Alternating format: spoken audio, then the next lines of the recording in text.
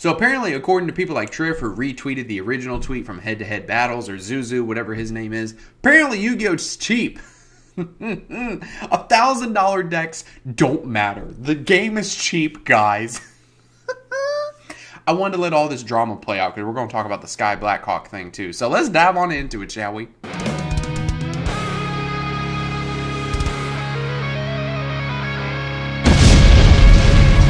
Ladies and gentlemen, hello. It is your host with the most, Avery LR32 here. Destroy the ever-living boo-boo stain off that like and subscribe button so we can climb even higher, the 1300 ladder. I need to pull up the tweets here as we talk about this. So just to jump right on into it, there's been some drama in the Yu-Gi-Oh community. I saw where Capital G posted a video about it, and I figured that that was my green light to talk about it because I wanted to let all of this play out first before really diving into this. And at first, when I was thinking about making this video, I'm like, oh, I'm going to go in on Zuzu.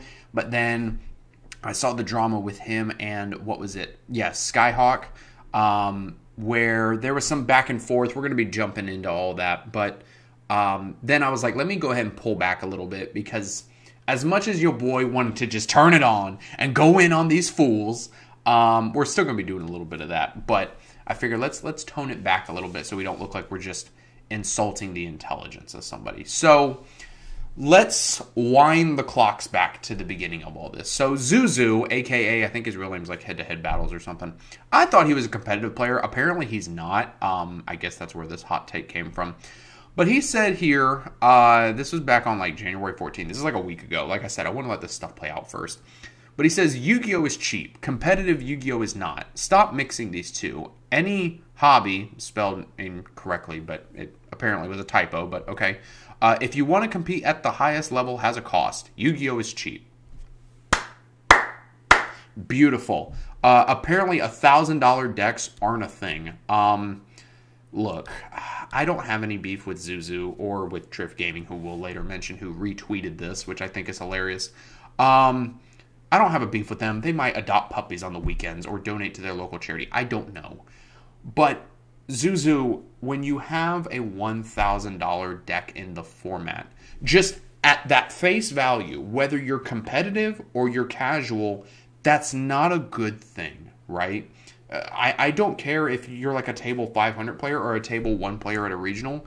Having a $1,000 deck in the meta is not a good thing. We're in a diverse meta right now, but this is pre-Phantom Nightmare. Once we get into Phantom Nightmare, I would argue the only decks you're really going to be able to play is Labyrinth, Rescue Ace, or Fire King. And even then, if you play one of the Fire decks, you're going to need the Snake Eye cards. And who knows how expensive Populous is going to be. But you can bet your ass it's going to be a secret rare when it's like a fucking super in the OCG. So, Giant Skyhawk, he's the one who made a video. He has like maybe 700 more subscribers than we do. Where he said he was quitting paper Yu-Gi-Oh! Because it's very expensive. Instead, he's going to Master Shits, which I don't think is a good idea anyway. But Giant Skyhawk says, me when I gatekeep. What an insane thing to post. Dude can't even spell hobby right. The example Zuzu gives of PC gaming is also extremely dumb. Apparently, there was a tweet about PC gaming. I can't find it. Zuzu responds with, yes, me, who doesn't even play competitively, am gatekeeping, which I thought he was a competitive player, but I guess not. Thank you for attacking my intelligence from an autocorrect. We 100% need more people like you in this community for sure. Glad to have you. Skyhawk responds with, if you can't see why this is gatekeeping, insulting your intelligence was the right call. I don't think people like should ever insult intelligence, like unless it's like a roasting session, right? Like whenever I roast people like Pac or whoever, I'm calling them out for their shit, but at the same time, like, I'm just roasting you. Like, I don't have a problem with you. As I've said before in the past, we tend to put on, like, a little entertainment value on this channel. So that's why I always try to preach and, like, you know, don't take anything personally. But then Triff retweets this, and I don't know if he deleted the tweet or what the case may be, but he made the tweet that basically Yu-Gi-Oh's cheap, just win a YCS, which to me is really fucking hilarious coming from you, Triff, because you have yet to win a YCS. Yeah, we went there. Now, just to tackle this whole thing, you saw the tweet on the screen and whatever. Look, I've been playing this game competitively for 16 years. I'm not trying to preach that. I'm not trying to say I'm better than anybody else. But you have to understand that in the years of Yu-Gi-Oh! There have been expensive times in the game. I still remember to this fucking day where I spent $700 on Zodiac. When it was tier 0. I lost my ass. I lost so much money. It was ridiculous. I actually have a video on the channel. I think it's called, like, I spent $700 on Zodiac. And I bought 3 barrages. And I showed on TCG Player where I made the card $100. Because after I bought my 3, it was just $99.99. Whew, that was an expensive deck. But I lost my ass, right? Some people lose their ass. Some people don't. This is why I always say, whatever deck you buy, whether it's $1,000, $500, $300, I buy whatever deck I want to play. And I turn around after the event, turn around and sell it. And then if I lose $5, okay, fine. I can make it up in investments or at my 9 to 5, depending on how you look at the sunk cost fallacy type of thing. But at least I only technically paid $5 to play the best deck in the room, or best case scenario, I made a little bit of money because the cards went up after the fact, which has happened to me too, or I broke even. So I spent no money on my hobby, which is great. But not everybody just has $1,000 to fly around like they have the biggest wank in the room.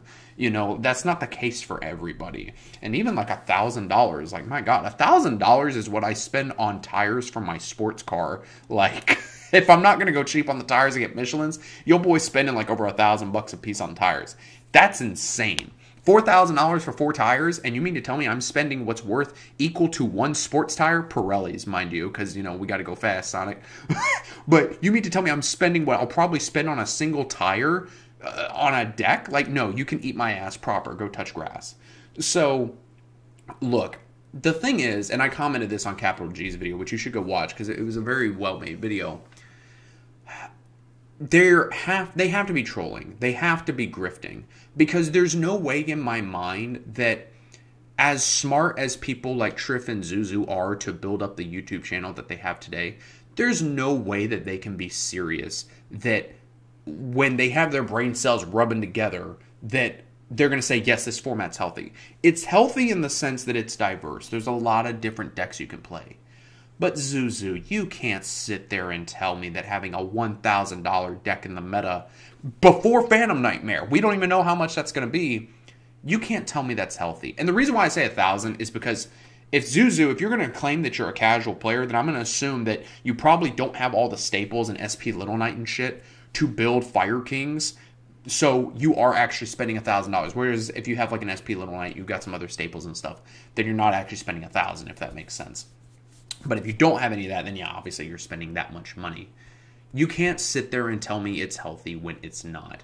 Little Timmy, who buys the 2-player starter set, which I've already said is garbage, and I still stand by that, you can't tell me that Little Timmy will sit there and say, wow, this deck is really expensive. Hey, Mom and Dad, can I get it? No. Okay, well, I guess I'm just going to suck at Yu-Gi-Oh! With my giant Soldier of Stone and my 2-player starter set. And it amazes me. I'm dumbfounded. This has to be grifting, right? Because for those of you who don't know, not in the Yugitubing space, January, February, March, especially the months like January and February right after the holidays, which I would argue is like October to December, the ad revenue in YouTube is like so low. It is incredibly low. You could make a 10-second video of you farting into the microphone and have it get 30,000 views in December, you'll get like $10. Like, I'm pulling numbers out of my butt, but you get the point. Whereas if you do that in February, you'll get like $1.50 on a 10-second video. Like, you'll be lucky, right? Like, because all the ad revenue from the holidays has been spent. Ain't nobody out here trying to, sell you a Coca-Cola can in February when, like, hardly anybody's going to be watching YouTube anyway because it's the holidays, it's winter, people are inside, they might be going back to school, whatever the case may be. So to, like, up their numbers and get people to click on their videos and crap, they're going to grift, right? Or they're going to, cover drama videos. Like, that tweet from Zuzu, I think, had like 181,000 views is what? Yeah, 181,000 views. You can't tell me that that's not grifting to a degree. Like, that's where I'm like, as smart as people like Triff and Zuzu are in the sense of not necessarily the game, but to build up a YouTube channel, come on, you know what you're doing. Especially for Triff to troll and be like, oh, the game's cheap, just win a YCS who keeps on choking at the top tables. No, stop it. Even Triff has a tweet where he's like, we're so close to 100,000 subscribers. So he's going to do whatever he can to get to that next point of 100K. Like anybody would. You can't sit there and bullshit me and tell me that you wouldn't.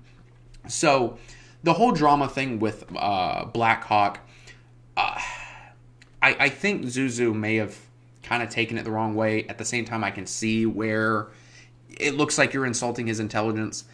I think Blackhawk is very aggravated with the game, though, because of the fact that he just quit the pay-per-play game because the game is so expensive. So I see it from both sides.